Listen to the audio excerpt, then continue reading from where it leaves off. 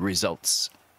And here we go. It is Neon taking the pole position for tonight's Austrian Grand Prix with just 2 rounds to go. The Campo in P2, then you've got Harlem. Will they go? And away we all go. That's a pretty good start by the Campo right there. Keeping on the pressure, losing the rear just a little bit. Oh, that's very close. That is Jim Wong. Not Jim Wong, that is Davey Lee. Mix them up.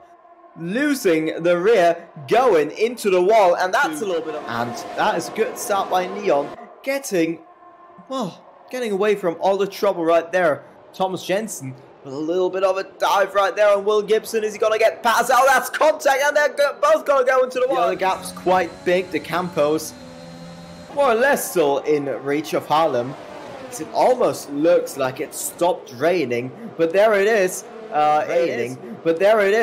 It is Luke Smith actually getting a move on and trying to attack Forge Hemusel right here into turn number 6. He has got the inside line, and Fraser has to give up that P5. And he's probably advised to just keep behind him, as that's Alex Salabon losing the rear as well.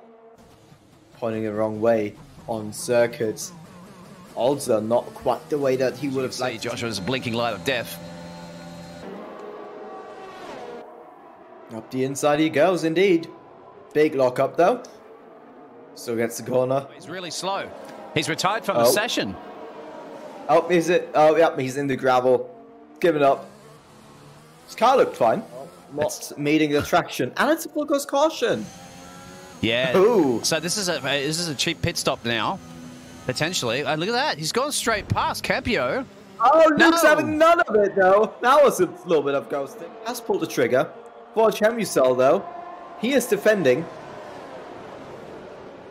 Oh, that's a little bit of contact between him and Merkin. But he's got the position. He's still P3. That position with the Campo on new tires right behind him. So much later on the brakes. Luke Smith now as well. And there you can see the traction difference. Just a little bit between the Campo and Forge Hemusel. Going to P4 right here. He has a little bit of a dive bomb right there. Gets forced onto the curb.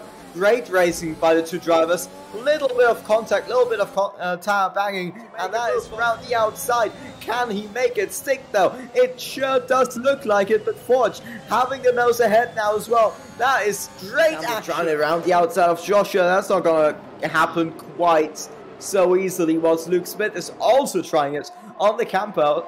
This is the battle for the podium, of course. To those 4 laps old tires, and that is Merkin.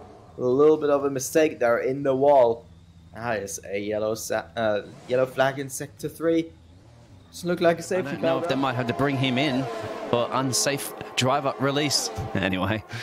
You know what? On my screen, he doesn't even have a head. He's got tapped. Now he's got a head again after he got tapped. And I guess the traction letting him down by just a little bit. Another dive around the outside. Another switch back. Is he going to make it stick this time? There is the spray.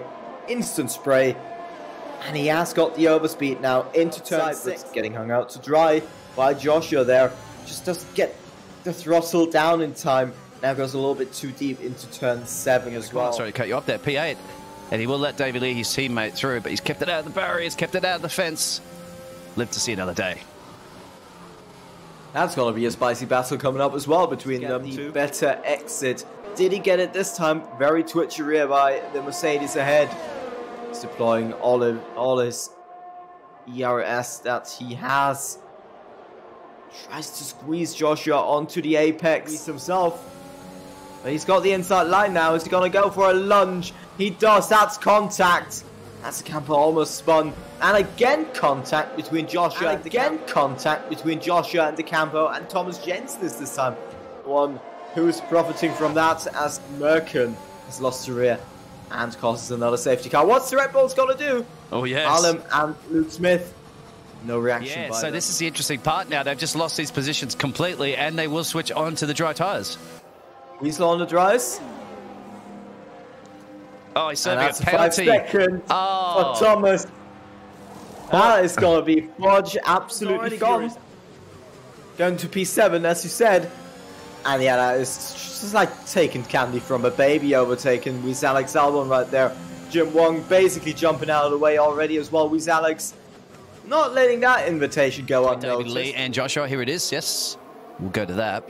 Ooh, Joshua's struggling right now with that traction, isn't it? It's because he's got 27 laps of it done. His tyres are about 70% in the rears, so they're pretty much... And look at the exit grip that Luke Smith is getting. And that is another easy overtake now for Luke Smith, but he had to work for it the past 12 or 13 laps. On the inters to the end. Now that's a Thomas Jensen. Somehow in the grass. Moving very slowly. Getting disqualified from the session. Probably for standing. Getting back past Luke Smith. So they're just having a little bit of a fun battle. And that is Thomas Jensen just completely disqualified from the session. At least he won't be in the way at the next pit stop. Well, so they can't do that. It looks like it's going to be Harlem going in. Oh, no? I'm not quite seeing his Luke Smith is staying out. Luke Smith is staying out. And that is him surely giving up the lead to Harlem because he is going onto those PPR. Oh, the camper going very, very deep. David Lee holding back just a little bit though. 6 seconds. So I actually got 2 of them. It's very easy to do around here in Austria. Very many opportunities of track extending. And that was good English. Very many good wrong, couldn't it? It could have been tucked up behind the rest of that field there. Now that is a huge battle now between David Lee and Jim Wong right here. Is David Lee going to try a little bit of a dive bomb on Jim Wong? He goes after second DRS zone right ahead of him. He now needs to pull the trigger and he goes for it immediately on the ERS, on the DRS. And that is the Red Bulls running side by side into turn 3 up on the top of the hill.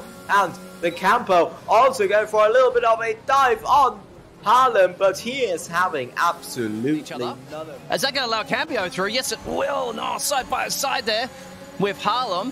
So that's Christian Horner's not a happy camper right now, because he did want to see to both of his Red Bulls. Oh, great strategy! That was Luke Smith boxing in Harlem, compromising his line. He's doing it again. That is the police maneuver right there. Just boxing them in the camper, almost losing a rear right there, and now it's clear. That is probably just what Sandy Baggy wanted to hear right here, as it is going down to the second last lap of the GP, lap 35 out of 36, and that is Davey Lee on an absolute run right here. Is he gonna go into the lead of the Grand Prix? No, that can't be. Not going to be happy about that. Harlem trying it around the outside, a little bit of a lock-up on the inside tire. But it is Davey Lee with the better exit. A little bit of a coming together for them. Better exit. A little bit of a coming together for them. Absolutely fantastic, isn't it? That is a battle. He's pulled a spy maneuver, Mr. Bond in the Aston Martin, that's for sure. Now he needs to just hit that slick button. Oh, that's a huge crash behind them between the camper and Joshua. P5 and P6 coming together. Off, has it now? It's backfired for him. Now they're running in P2 and P3, and this is it. This is Harlem's last chance. Perhaps even Luke can get this one done. Where's Davey Lee going to park it? Oh no, he could lose 2 here. To go through with that. Oh, he is going with a huge dive bomb and pays the absolute price of that, spinning out and from hero to zero in absolutely the fraction of a second, as it is now Weasel in the spotlight trying to get a podium in tier 1. Little bit of contact with the camper right here, and it is turn 8. It's gonna decide it all. No, it is at the moment if you can pull it through. Luke Smith, though, at the front as well, trying to go for a move on his teammate, and not quite enough right there on the DRS. And I think Harlem had a little... And you need it to hold up more of those trophies.